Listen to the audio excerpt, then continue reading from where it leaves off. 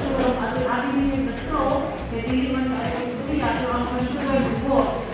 So, muna yung mga hypoglycemia na nakakito na sa function sa brain.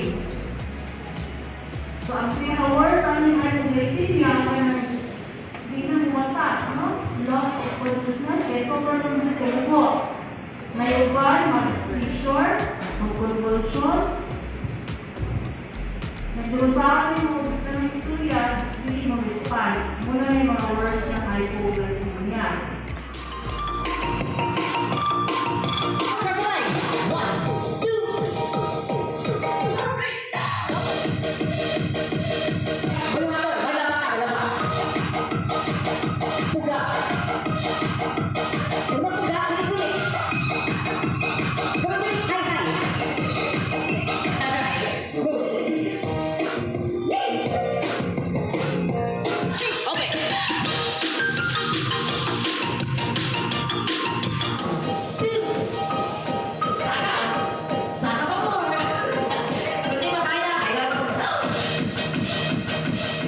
Hospital clean room for 108, the ground floor. Without further ado, I'd like to give you our specialist, Dr. Glenn Edward Opus. A round of applause.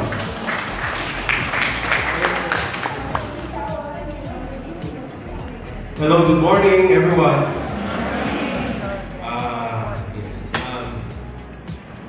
First of all, I want to thank everyone for coming, and at the same time, Dora and the team for inviting me over. I think rare opportunities na maka-lecture ko, but when Dora said I'll be talking about wound care, I think this is really part and parcel of diabetic care. So, mag-ibon-ibaliban, actually, pagpunahuman akong slides, but I'll try my best to make everybody understand. Sa ulo na ko, in English, Bisaya, kay pareho naman tabulano na sa. So, actually, I'm a plastic reconstructive surgeon. I'm one of the partner surgeons of Doctora in taking care of wounds. More of kapagpirang na side. Okay? So, nalagay ko mga meal na dito magkana silbi-operahan. I'm one of the doctors in Doctora. Attention or care is welcome addressing. The more you give time to your family members, matalino to the pa. Okay? So, I'm hoping a positive na kapag-ubay na ako yun lang yung mag-away na sila. Hindi ka-tracing, o ika-ayuhan, or ka So, if you know how to do it, then more positive ang kapag-ubay. Alright? So, next slide. So, simple naman actually ang pag-review. If you see doctors or even nurses or even caregivers doing dressing, sa'yo na, wala na nag-review. Ang result lang is you're dealing with wood. Mahadlok.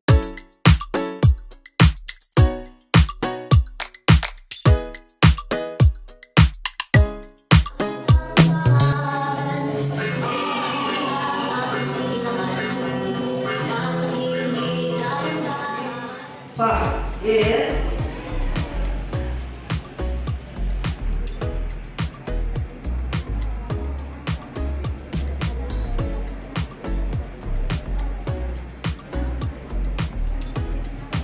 number 46. Bisa ba ito na? Sino naman? Hindi, 46, diba? Number 46 is from Morelia, Bohol, Isabel Agor. Sino Isabel? Alam mo, Ellen. Humidifier, ang next. So, ka na next.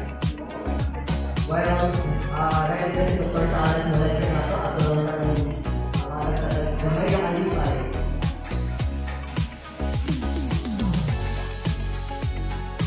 Number 31 is Manggarote Reynilda. Mang Reynilda.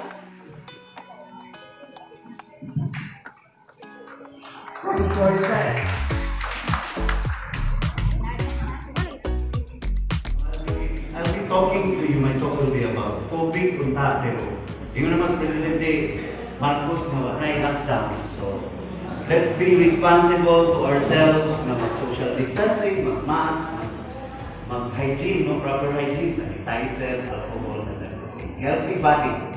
No, as my topic will be about metabolic syndrome. Kani interwoven all together, makakos din siya og kidney problem. Kaning tulo, kaning heart disease, diabetes, stroke. Eventually, sa atong mga edad, dili ta well-equipped, nutritionally well-equipped with like exercises, with complete and very perfect kidney and bodily functions. This would lead the metabolic syndrome of hypertension, diabetes. Number one, we will think about the metabolic syndrome risk factors are obesity. Itong tambok tayo. No? Kanang tambok na anday mga